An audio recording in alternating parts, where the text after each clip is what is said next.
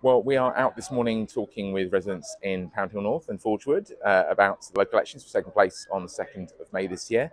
There are going to be elections across most of Crawley. Furness Green has not got an election this year, but every other part of the town will have an election for the local elections and also for the Police and Crime Commissioner.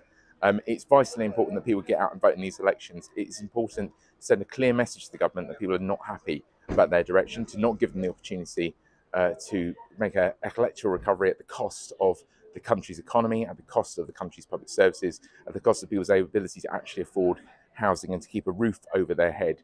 And the only way of doing that is coming out on the 2nd of May this year and for casting a vote to Labour to send a clear message to the government that time is up. We need that general election. We need a change of direction. There will be an awful lot of candidates on the ballot this year. There's been a change in the rules, which means people only need to find 2 people to say that they should be allowed to run in each ward. So there's a much larger number of parties than there would be if they had to find 10 people who would say they wanted that candidate. The key thing to bear in mind is that in every ward in Crawley, it's a straight fight between Labour and Conservatives.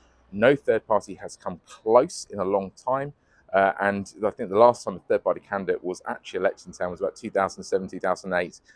So a vote for any party other than Labour or Conservative is not going to change what happens in a ward at this election. What it might do is allow the Conservatives to recover and to continue going about what they've been going about the last few years, destroying our economy, destroying people's chance of getting on in their own lives and leaving our public services rotting. Please don't let that happen. Please come out on 2nd of May. Please cast your vote for Labour.